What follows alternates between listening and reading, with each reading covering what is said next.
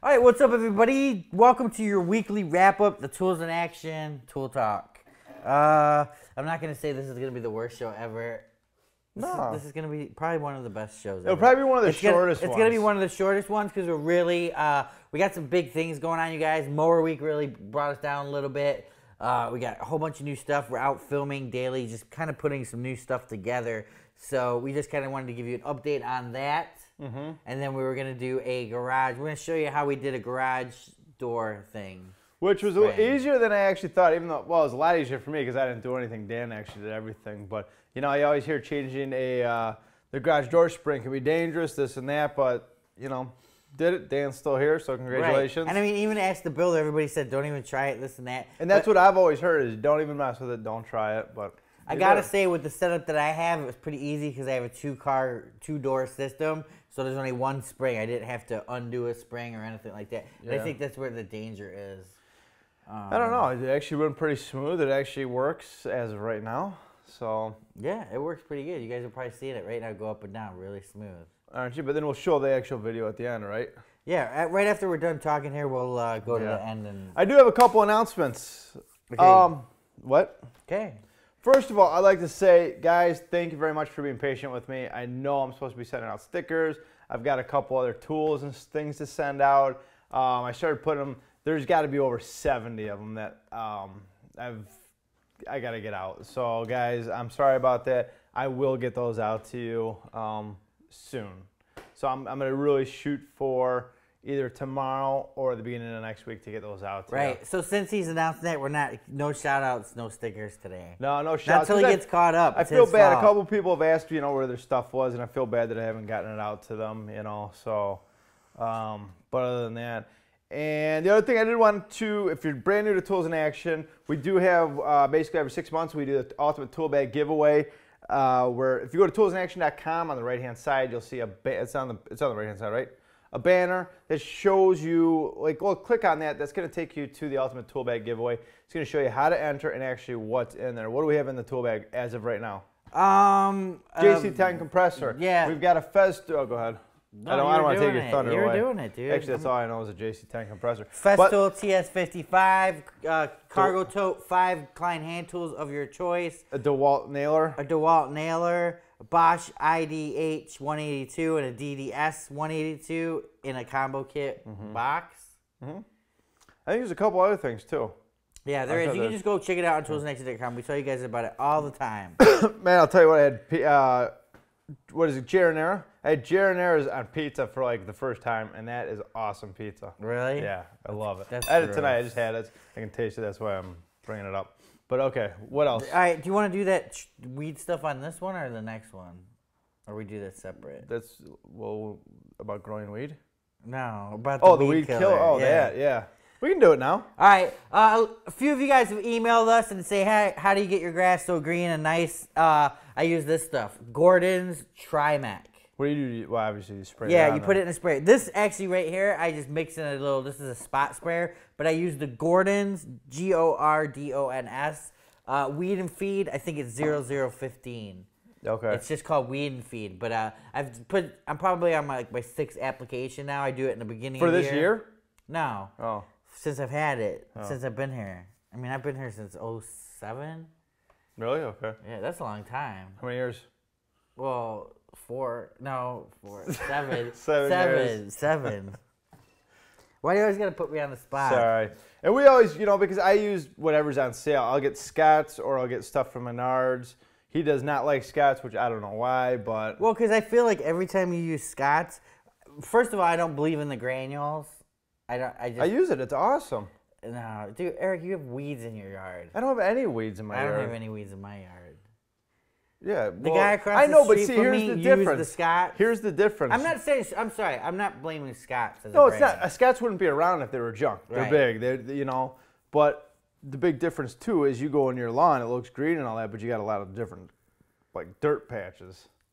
Dirt patches. Like where your weeds have just gone and there's nothing there. Oh yeah, I checked it out today. Yeah, whatever. You're just jealous. Yeah. But I believe in the spray type. You know, as soon as it's 60 degrees, as long as you got 2 or 3 days of no rain, it's a good time to spray or put I mean, my neighbor across the See, street, that's what's nice about the granule. You just he put down anytime the you want to. granule. And look at all the weeds over there.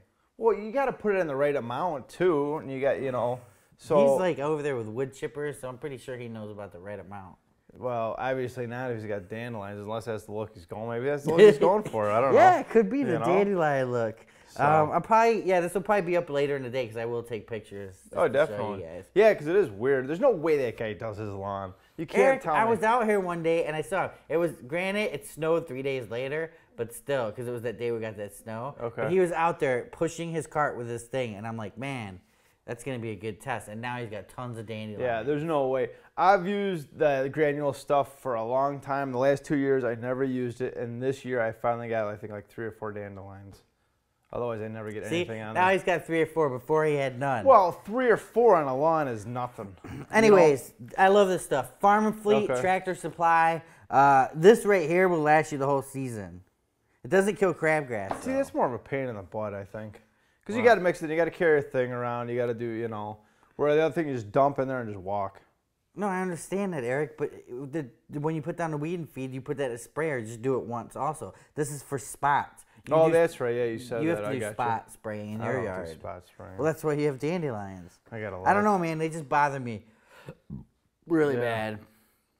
All right, so what else is on the agenda for tonight? Well, let's talk about the garage door opener. We're going to attempt the garage door opener thing, and did we already talk about it? Yeah, we actually did. That was the whole beginning part of the first 30 minutes. Well, we didn't talk about the winding bars. No, we didn't. And that we got it from youdoitstore.com. I know that's a weird name for a garage spring-only store. You Do It Store. That's all they do is sell I was like, man, spring? with that name, you could be selling all kinds of DIY stuff. Yeah, I know. You call it like Springies or something. Springies. But this is the key to being safe is winding bars. Proper, correct winding bars. Yeah. Not screwdrivers. Because this is going to give you the proper leverage, and they're not going to slip out like a conventional screwdriver would. So as long as you guys get the winding bars, came in a little kit right here with a new spring. I thought you had to buy the winding bars separate. You did. Oh, okay. Oh, did I say? Oh, yeah, I'm sorry. It doesn't come in a kit. Okay. It doesn't come in a kit. So that's about it, man. What about tool news, Eric? That's it. Let's wrap this one up. Milwaukee actually is coming out the toolbox, so we're going to get that, check that out, see what that's like, but that's not going to come out for a little bit. Right, and we've seen you guys' comments. Some people didn't like that it's not modular, stuff like that. I'm pretty sure it's going to be modular. Not that one, but that's just the first taste, I'm positive I'm not positive. I don't know for a fact, but, I'm 99.9% sure that some modular Milwaukee boxes will be coming out soon. Could be. I don't know. Well, yeah, they have to because they have to compete with these guys. If they want to get in that business. It was weird that one didn't have modular, but that's okay. Maybe they want to get in maybe it's just business. testing the market. Yeah, but this case, you guys, in the 4 corners, you could put a drill so it doesn't move around and get beat up. I like that it has the half tray in there. And then it has like a screw system on the top where you can screw things into like a charger or something. Yeah, so that. Then, I don't know, it looks pretty cool. It'll be interesting to get and actually see how it is. Yeah, so that's cool. What other new tools? That's it. That was what I came up with. What did you come up with? What did you bring to the table tonight? I don't know. What about tool fights? Tool fights are on the horizon, you guys. Why are you telling them that? You've been telling that them for the last 2 months, months, and we haven't done one tool fight. Why do you got to keep doing it? All right, because here's what we're waiting on tool fights. We got a 12-volt ratchet tool fight coming up, right? But I'm trying to figure out a way that we can, realistically show you guys the differences in the power of them. And we got a nut buster tool fight coming up. We actually shot some of it with Matthew Fant Superfan when he was here, and that was a long time ago. So now we are, That was like 2 years ago. Well, but I'm working on some kind of invention that excludes the spring, but unfortunately, we don't have a budget for it. So no, I gave you a budget. You just got to go within that budget, get the stuff and get it done. But I had to go buy those pump hoses instead of the budget. Now my budget's gone. That's your problem. That's why you got to just work with what you got. Oh, man, this is horrible. This is horrible. All right, you guys, don't forget, check us out. Are you done? I've been done a long time ago. We're wrapping it up. Just go ahead and check out how we did the garage thing. Now, before we even get into the garage thing, I want you guys to know that do not follow our lead. On anything. Yeah, we checked it out from the internet, pretty much how to do it. Some guy kept talking about the spring blowing up and coming at you, or the cone. Which makes you a nice cozy feeling when you're changing it. Yeah, the winding cone, and then, But it turned out good, Yeah, it turned out good. It seems to be like it's working, so I'm ecstatic. We gotta be. Ping. Yeah, exactly. All right, check it out, you guys. We'll see you. We'll see you next week.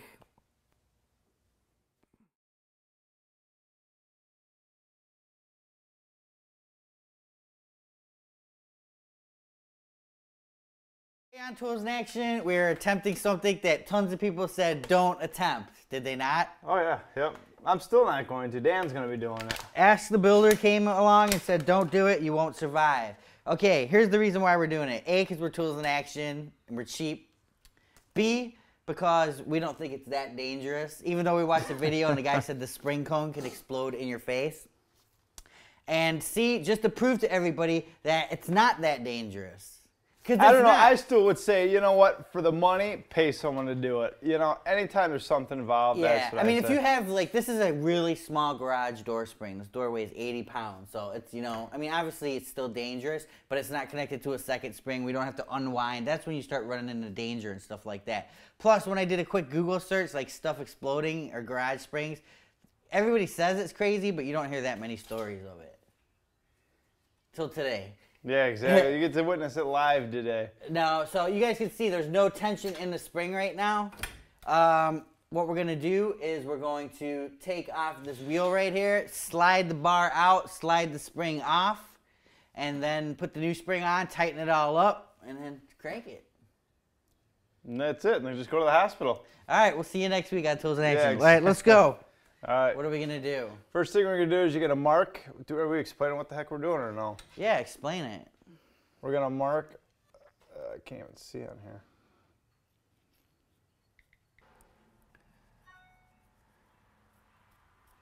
All right. So basically I'm going to take that off, right? So you can loosen that thumb screw, this one over here, and this stuff over here too. You don't have a 3/8 wrench? Is that what it takes? I thought. Tools in Action, we got everything. Is that what it said, 3/8? Are you sure it wasn't... Maybe 3/16? I don't know. 3/8 you said? 3/8 is big, isn't it? Yeah, that's almost half an inch. I don't think that's 3/8. Oh, dude, my knee hurts. Maybe we should have called the spring doctor. Okay. It was 3/8. Wow, Eric. Look at that. Okay, I'm loose. I don't think this one does. I think you got to take that one off now, and this stuff right there. Okay. Oh. Take both of these out. Take this out, Dan. What? Oh, no, that doesn't come out. That just hangs there. This is what I mean. It comes in, you put it right here in the hole. Oh yeah, that's what the guy told us to do. That guy was smart. All right, so you guys, there's no pressure on here, so this is safe. Why don't you move your ladder over? Because that would mean work.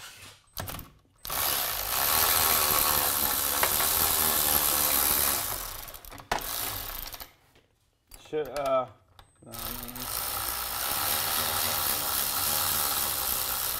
I loosened that one earlier. That's it.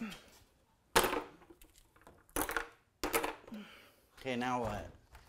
You gotta take that thumb screw off. This is just gonna be part of the tool talk. Yeah, I know. Take right where your hand is, that screw. Oh, you already What? loosened it. It's already loose.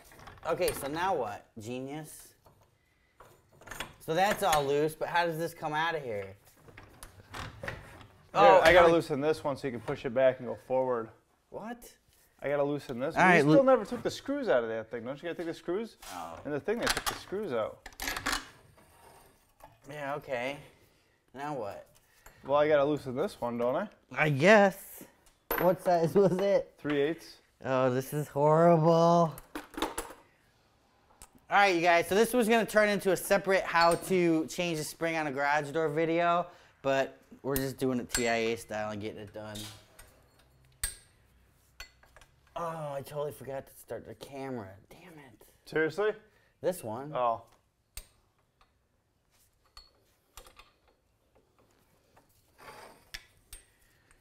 I guess that's why we're Tools in Action, Eric. Exactly. All right, So probably pull it towards me. Push it towards me. Ow! Damn it! Okay. All right, now just wait there. Well, I'm not going anywhere. Okay, so we're gonna take the old spring off. Man, I can't believe those springs just snap. Okay, we'll let that pull it out a little bit. Let it sit right there where I get the new spring. Where did we get this spring from? doityourself.com or something. You Do It store. You poo it store. You do it. Oh, you do it. All right, you guys, check this out. I actually bought this from youdoitstore.com. I went on there, and there was a tag on my old spring, and I went on the live help, and the guy answered, and he's like, yeah, what's up? And I'm like, I have this spring, and this is what he sent me. So, and it was relatively cheap, and we have things that are called winding wands. Is that what they're called? Yeah. What? Winding bars. Winding bars. And those are what's going to help you wind the spring. You don't want to use screwdrivers. All right, you ready? We're supposed to oil this, but I don't have any oil. Oh, damn it.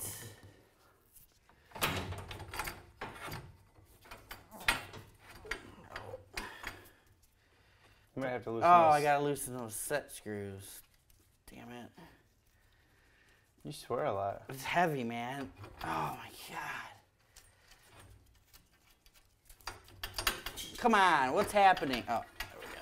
All right. So that goes that way. And then this is going to come back. Okay. Oh, gee, what the f... Here, hold on. Yeah, push it down. There you go. Okay. What a workout.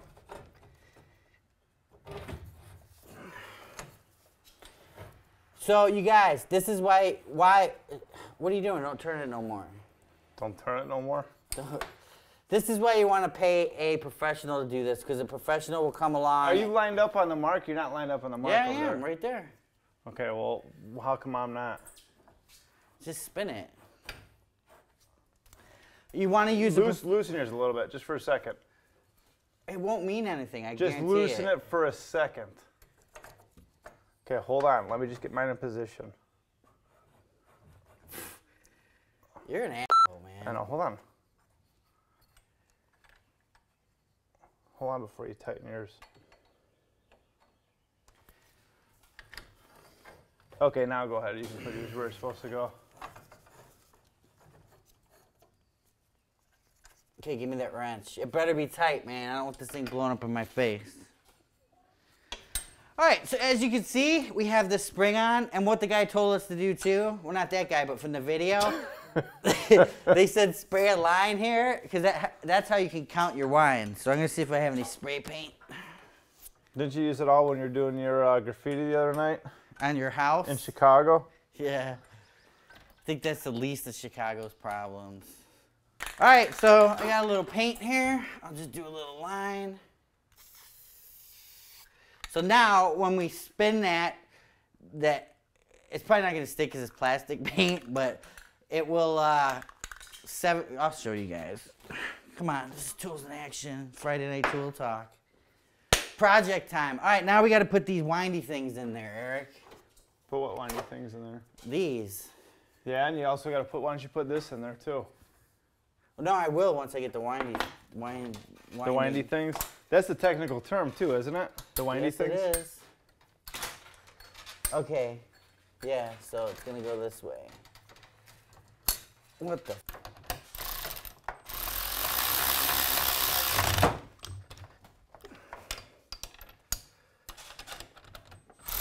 Did you set your set screws? Huh? Did you tighten your set screws? Not yet. Yes, I know I'm an idiot. I could have moved the ladder over. Did you get your cable up in there? Your cable's the wrong way.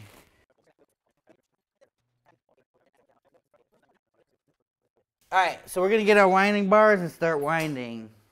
So when you guys, the only thing we know about these doors, like, do not be in the path of that when it explodes. So when it explodes. So I'm going to be off to the side a little bit here.